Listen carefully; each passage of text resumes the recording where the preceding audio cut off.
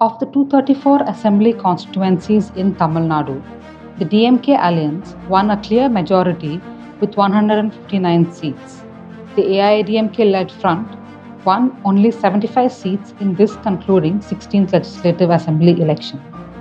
But it was not a sweeping swing towards the DMK-led Secular Progressive Alliance, which got 44.37% of votes. Not far behind is the AIADMK-led National Democratic Alliance, which got 39.73% votes. The DMK and the AIADMK have swapped places in the assembly. The former is becoming the ruling party after 10 years, and the AIADMK is pushed to take the position of the opposition. Newsclick spoke to political analyst Ramu Manivannan, professor and head of department of Politics and Public Administration at University of Madras. The resurgence of DMK in the last 10 years can singularly attributed to the thrust that the BJP is making in Tamil Nadu politics. It is the DMK alone can withstand and resist the coming or the entry of BJP in Tamil Nadu politics. So the whole politics has turned not simply because of any kind of polarization between DMK and AIADMK. That polarization is electorally correct. But politically, the ideological conflict between the BJP and Dravidian parties and Dravidian social boys, that results in the emphatic victory of the DMK. Whether BJP is a burden to AIADMK or AIADMK would have performed better. But the fact that if BJP had not been around, AIADMK would not have just stayed as one party in the last 4 years. It is the BJP which has kind of kept it in one bound for its own purpose and bridged the factions of Paneerselvam and Edappadi and then made the conciliatory. I mean, with the very open involvement of the BJP. BJP was literally ruling the state for the last 4 years. And then there's no secret about it. And that factor has become a burden. But as far as the BJP's role and being part with the AIADMK survival is that it cannot be separated, actually. Then why AIADMK surprised everyone by its performance is that I attribute two reasons. One is that, Edappadi has fairly addressed himself as a serious leader of the AIADMK party, the legislature and as the chief minister. And then, secondly, if you look at the votes and the seats that they have received in Tamil Nadu assembly elections 2021, this is largely from the western districts where there's a caste is a very important factor. The Congress won 18 out of the 25 seats it contested as part of the DMK alliance.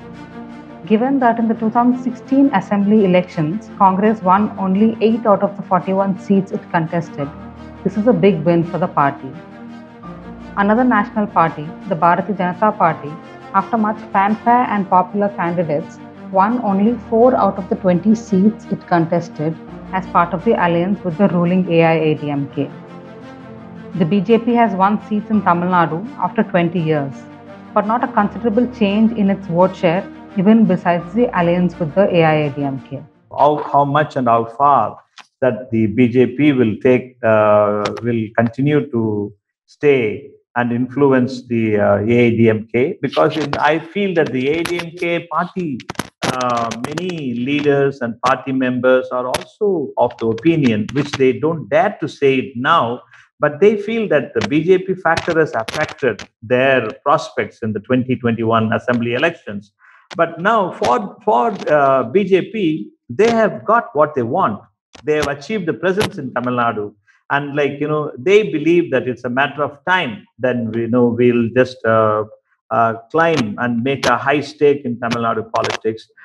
All the assembly seats in Tamil Nadu have been shared between the two big Dravidian party-led alliances this time.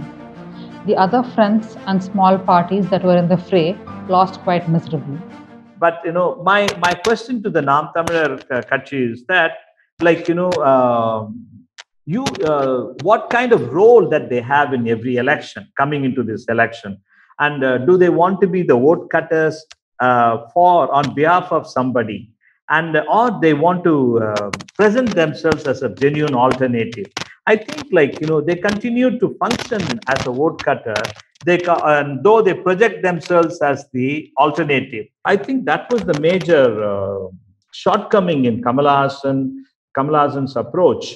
That, like, you can't just kind of, like, go and identify with some work that has been done by somebody, and, like, picking people who are popular and bringing them along in the same platform. That is not the actual change, transformation politics. You have to go to the people. You have to identify the issues. I mean, his party and his cadres should work among the people. And I also think that, like, Kamala Hassan at large was a one constituency wonder. You can't reduce the entire party to one constituency fight. Though the two Dravidian parties continue to bag a majority of the seats in the Tamil Nadu assembly elections, the coming days are not easy. Stalin is taking oath as chief minister at a time when the COVID-19 cases are steadily spiking in Tamil Nadu.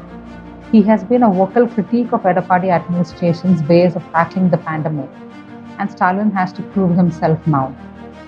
As far as the AIADMK is concerned, it looks like the BJP may have to play the big brother to pick the leadership of opposition. What TTV Dinagaran, Seeman and Kamal Hassan are going to do next, we have to wait and watch.